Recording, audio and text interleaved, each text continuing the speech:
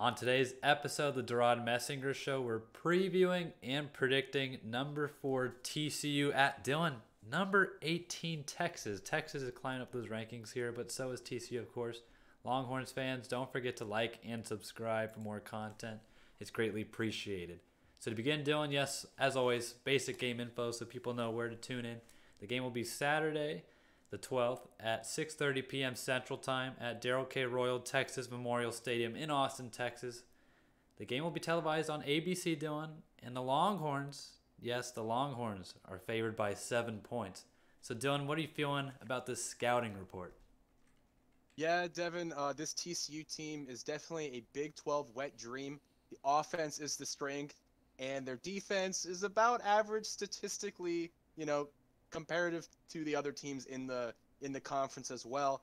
They're number one in total offense. They're number one in points at 43.1 per game. Number two in the run offense, only point 0.1 behind Oklahoma, Devon. So looks like Oklahoma actually doing well at something this year. And then Careful, number three. careful there, yeah. Yeah, I'm just saying, all right. And hey, with this offense though, Devon, they do like to make a lot of comebacks. They fell behind, not by too much against Texas Tech, but they wanted to make it a little bit more difficult on themselves at home against the Red Raiders. And this is the first 9-0 start since 2010, Devon. But when we look at their impact players, obviously you've got 10-year senior Max Duggan. He's number one pass yards with 2,400 yards, Devon, and 2 interceptions.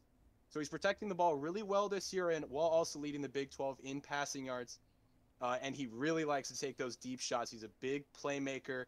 He'll make you pay with his legs while also just feasting on defenses with a great wide receiving group.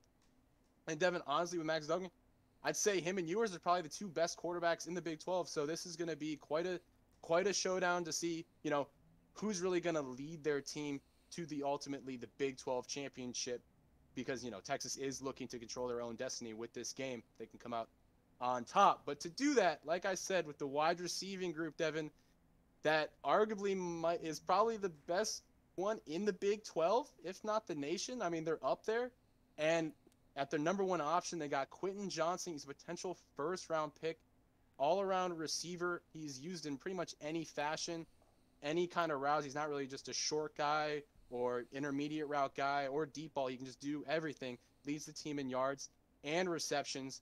And then you got Tay Barber as well, Devon. He's explosive. He goes to those intermediate routes. He's a guy you got to be really careful. Texas has really, really struggled covering that middle of the field. It felt like Kansas State just kept getting back into the game because the receiver just in the middle of the field had about 20 yards to work with in that area. And then next up is Darius Davis, Devon. This guy is an absolute speedster. He had a punt return touchdown against Texas Tech where I think he made all 11 guys miss on his way to the end zone. And he's a guy that you can just get the ball in his hands. It's pretty much all over. And then you have big 6'5" receiver in Savion Williams. He doesn't get targeted as much as these other guys, but once you do kind of forget about him in a sense, he's going to make that big play. So he's a guy that Texas cannot let have a big game. Quinn Johnson's going to get his. Tabar is going to get his. Darius Davis is going to get his. But if Savion Williams comes out with, 5 catches and about 100 yards, it's going to be really hard for the Longhorns to overcome that. As well as another big target, Devon, your boy, probably not happy about this, but Jared Wiley. Yeah, my boy. Yeah, yep. I died for his sins. I'm sorry, he had to hurt you like that. But did transfer to TCU. He's got 4 touchdowns in the year. Another guy you got to really look out for. But, Devon, those are some impact players I'm looking at on this scouting report, at least for the offense. No, you listed all the names and some. I'm only going to list some of the names. I mean, you got plenty of guys to talk about. Oh, yeah, that's true. But I'm going to just touch on some of the ones that you talked about. Max Duggan, Dylan, in his history, has seemingly been a Longhorn killer. Not effective 100% of the time, of course, but especially this season, as you've been talking about, he's been slaying other Big 12 Dragons.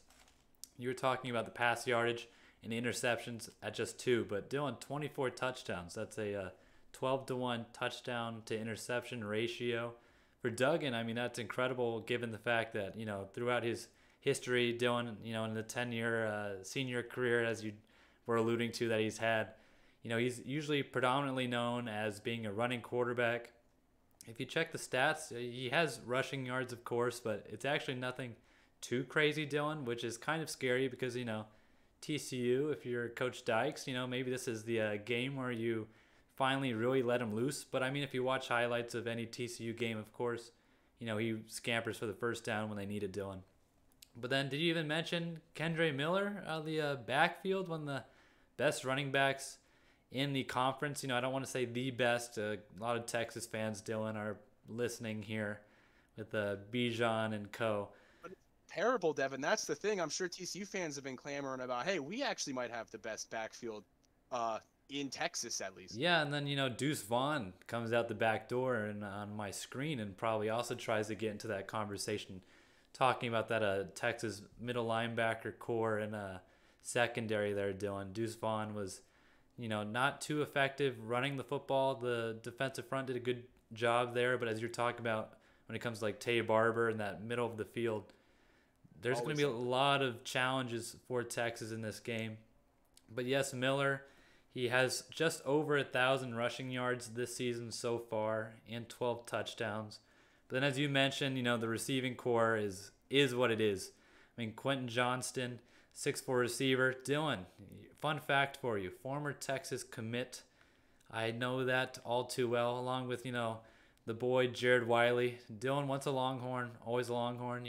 Gonna love him forever, but hopefully. You want to say that a Horned Frog now, or? Well, no, he's still in good faith a Longhorn, but if you're a Texas fan, you're gonna hope that his damage is limited in this game. But as you said, Tay Barber as well, and then a plethora of other guys. Just a lot of offensive threats in general. But then Dylan, defensively, maybe not. Sorry, in that backfield, don't forget about Amari DeMarcado. Tough name to pronounce at least, but I mean that's a similar change of pace running back in the sense of like Roschon Johnson, that tandem back there. Something to be concerned about for Texas. Yeah, Dylan, the pronunciations are just A+ today. But we still got the defense to go here, and I know there's some tricky names that I will be pausing on here. But the defense, as I was just joking about here, really linebacker heavy, Dylan, at least as they listed on the roster. The flexibility and fluidity of linebackers in today's game is all over the charts. But defensively, Johnny Hodges leading the way, Dylan, with the 55 tackles, followed closely by Jamoy Hodge and safety Mark Perry, tackles-wise. Those two guys have 53 and 52 tackles, respectively. But Dylan, if you look at, the scores throughout the season for TCU, that defense isn't doing too hot, at least compared to, certain old days that TCU was used to defensively. I know they've had their struggles. I'm not going to talk ill of the Horned Frogs. But then the guy to watch out for, another linebacker technically based off roster, is D. Winters, Dylan. He leads the team with 6.5 sacks. Then, of course, prior to the season, if you were, paying attention to any mock drafts, Dylan, cornerback Travius Hodges Tomlinson, another Hodges, is there a Hodges factory in Fort Worth? I don't know. But Hodges Tomlinson is a guy to watch out for in that secondary as well. They, yet again, haven't been producing maybe stats that they would typically like to in, a typical TCU season. But there's a lot of playmakers still in that secondary that can cause havoc. But how do you feel about that defense? It's interesting. I mean, they're pretty average in the sense of like the Big 12, like we were talking about earlier. And they were getting pretty ripped apart by Morton, Devon, last week on Texas Tech. He was about 7 for 10, and he eventually limped off later in the game. I think it was in the second quarter while Tech was keeping it close, and then Shook came in, and the Horned Frogs just kind of pounced on him, and it was all over at that point. But another big thing was those Red Raider running backs. They both were over 5.8 yards per carry, but that game script as the game went on and Shook was struggling to make those throws for Tech just kind of fell apart. They had to go away from that running game, and that's when TCU started really pulling away with that offense, and the defense was coming away with the right amount of stops. But no, Devin, like I said, like this TCU defense, it's not the strength of the team, and it's not like when people are talking about the college football playoff and why TCU might not belong in there with the other top teams. That defense is mostly what comes up. That offense is one of the best in the country, but that defense holds them back. So it's gonna be interesting to see how this Texas offense, that is also very talented, will go up against this Horned Frog defense.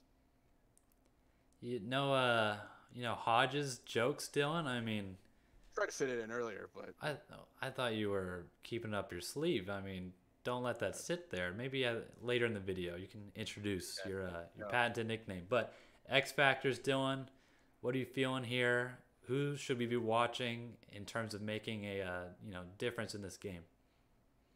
Yeah, it wasn't necessarily players as I'm looking at it. It's more the narrative going into this, Devin. When we talk about Texas, it's a lot of, oh, they're starting off really strong in that first half. Then the second half happens, and the coaching staff and the team kind of just forgets how to play. Offense kind of goes stale. The defense plays almost a bend, don't break type of style. And teams like Kansas State just come all the way back, or Oklahoma State just stay in it, and Texas refuses to put the game away. Then you got TCU on the other side, who let some inferior teams stay in the game or get out to leads, and then they have to pull out comebacks in the second half. That's kind of what's been held against them most of the year. And so it's going to be interesting to see how Texas goes up against that, because it's two things colliding, and one of them's got to give, or it kind of just fits perfectly for TCU in the sense of Texas is going to get out to a lead, TCU is going to come back, and ultimately we're going to be talking about next week how Texas kind of screwed themselves out of a chance to control their own destiny. Yeah, and Dylan, I mean, if you have to take two halves, I think most coaches would probably opt to take the second half, objectively speaking. But yeah, it's going to be interesting to see if Texas can take advantage of that and get out to a big first half lead like they have seemingly been able to do. But yet again, as you were talking about, I mean, they almost let it slip again against Kansas State. Of course, didn't happen. Longhorns fans, take a deep breath. I didn't say anything. But still, quite alarming, but not totally alarming just yet. But yet again, maybe this weekend we'll see. Yet again, Devon tangent there. X Factor for me, Dylan. Get ready for it. Gary Patterson. No, I'm just kidding, TCU fans. It's okay. Revenge game? Gary Patterson revenge game? Is that what I'm hearing? Gary Patterson revenge game. I mean, I know that he's probably a little bit fired up just knowing Coach P, but no, he obviously is going to be in Sark's ear this week for prep, Dylan. Who knows the TCU roster better than him on that Texas staff? Of course, nobody. But I'm going to go, the easy answer here relatively. I mean, position groups and players aside, you could list about anybody in this game. But I'm going to go with Bijan Robinson for the sole fact that his play, of course, is going to set up, Quinn Ewers' ability in the pocket and defense in terms of time of possession. Bijan went off last weekend and has Dylan crept his way back into that Heisman race, quietly. Of course, Dylan, though, the Heisman typically in years past, at least recent history, has only been going to teams that have been contending for that national title. So if Bijan wants to, inch his way up here, here's a good opportunity to at least get a little bit more into the conversation. I'm not saying national title. No one get to a hot take land over there. But Bijan, Dylan, if he has a good game, as you're talking about the Tech running backs and their average yards per carry, if Bijan, can, force TCU's hand to, stack the box or something and test Quinn Ewers' arm, I mean, that's okay. Of course, if it's a Oklahoma State-like game for Ewers, not going to be too great. But, I think we and most college coaches in general, at least facing Texas, probably have a little more faith in Ewers than that game would indicate. But overall, Dylan, Roschon Johnson too, even Keelan Robinson when he gets his looks, they have a plethora of backs that they can throw out there. But in this game, you don't really want to get into a scoring fight with TCU. As you've mentioned, their offense has been pretty lethal this season. You're going to want to be able to hold the ball a little bit, get the defense a little bit of a breather as well. So I am going Bijan there. Although, Dylan, Gary Patterson, very tempting answer for me. Maybe if he had a bigger, role. We're not really sure what his role is. People ask Coach Sark all the time what it is. We're not really sure quite yet. But, if he had a bigger role with the team and was able to technically coach, then, maybe I'd say that's the X factor here. But, Dylan, how are you feeling about that danger level? I feel like when we're talking about games, this one's definitely comfortably sitting at a 10, Devin. For me, it's a high-powered TCU offense. When we look at just everything at playmaker-wise on that offense, it's all very hard to stop. Texas' defense, definitely one of the better ones in the Big 12. A lot, I would say, better than TCU's. But this offense, just it's hard for anybody to stop. And TCU looking to make it to the college football playoff. There's a lot on the line for them. While also Texas is trying to, regain their season, have that great win, that impact win, statement win, better yet, for Sark and this program to really build off of. And I'm just curious to see, is that going to come to fruition? Is this the game that we go, okay, things are headed in the right direction? Because Texas has shown that it falls flat in the second half. Offense starts to kind of go on those 3 and outs, puts their defense in poor situations to kind of get gassed, get tired, and teams ultimately just take over in that sense. And Texas is trying then to, build momentum back later on. And it's going to be tough. That's why I've got it sitting at a 10 here, especially with this defense leaving that center of the field open. And Ryan Watts and Deshaun Jameson are going to be having a long day, Devin. That's for sure. Yeah, Dylan, they're working a double shift day on Saturday out in the secondary. And that is definitely a position group, as we've talked about already a couple times in this video, that we are going to be concerned about when watching. Ryan Watts, so far this season, Dylan, maybe a sneaky sort of all-conference candidate right there. But yet again, there's a plethora of wideouts that, are going to pose challenges for that group. Dylan, I was really tempting to give it an 8. I'm gonna up it to 9. You convinced me there. I mean, what am I saving the extra ratings for at this point? I don't know. TCU is the 4th ranked team in the country for a good reason.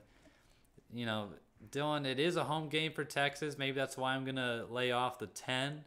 But I mean, this game for Texas, for TCU as well, this is, their chance to fight for that Big 12 title spot, Dylan. If they lose this, of course, it's a little more up in the air. I know at least for Texas, if they lose this game, it's definitely going to hurt their title odds just in general. TCU, a little bit better ground thanks to being undefeated, as you were talking about. But giving it a 9, I'm going to upgrade it there. Duggan, the Longhorn Slayer, Dylan, yet again, not 100% time it works. 60% of the time works every time, but in football, 60% of the time you're slaying somebody. That's pretty good. Now, Dylan, how are you feeling about the prediction overall with the college game day, crowd too, being there? Yeah, no, this is tough, Devin, because you're looking at the spread at least before the game. You're like, Texas is favored by 7 over a top 4 team. Why is that? And I have a feeling that it's because Vegas and a lot of odds makers and just the national media in general really like that talent that Texas has. I mean, when you look at it, you got Bijan Robinson, you got Roschon Johnson as well in the backfield. You got Keelan Robinson, who's also a great third player as well. I mean, whenever he gets the ball in his hands, he makes plays. And Texas wants to get him involved.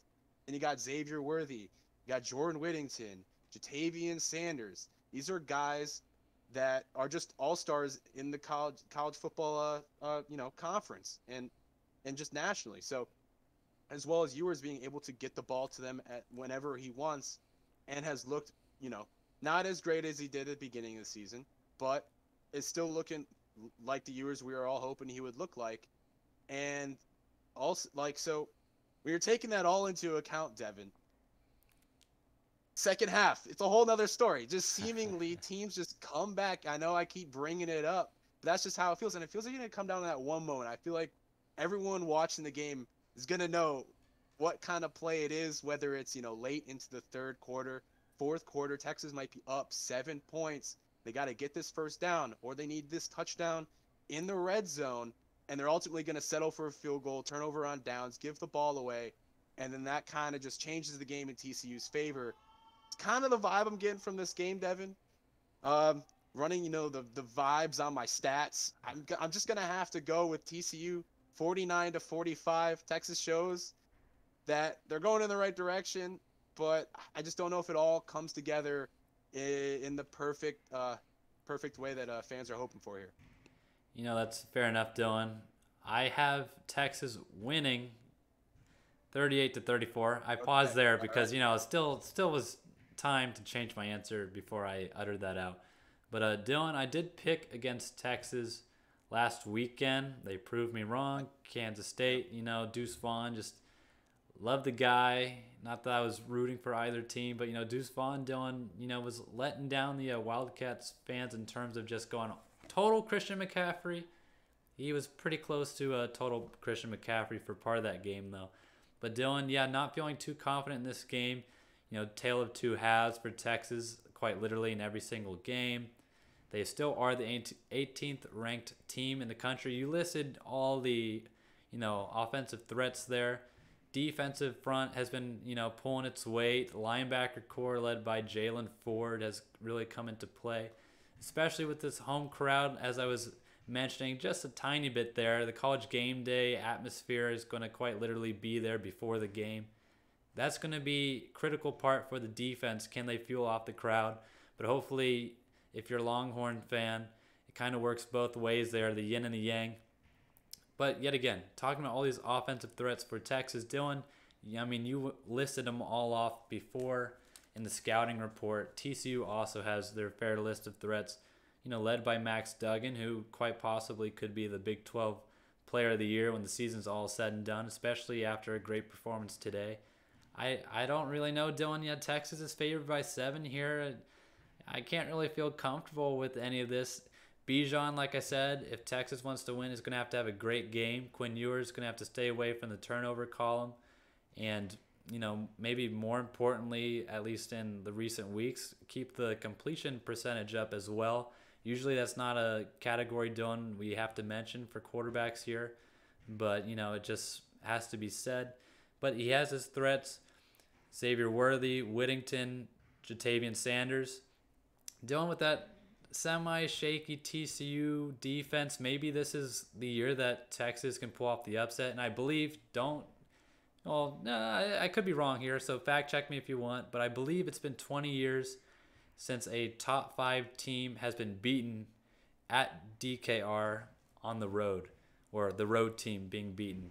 Which, Dylan, also, I saw that stat being thrown around earlier in the week, and I also thought, how many times, is a top 5 team coming into Austin anyway in the first place with a lot of the Oklahoma matchups in Dallas. But Dylan, we forget about the facts there sometimes. When it comes to stats, it can be presented nice and pretty. But I do have Texas, Dylan. That's a long rant.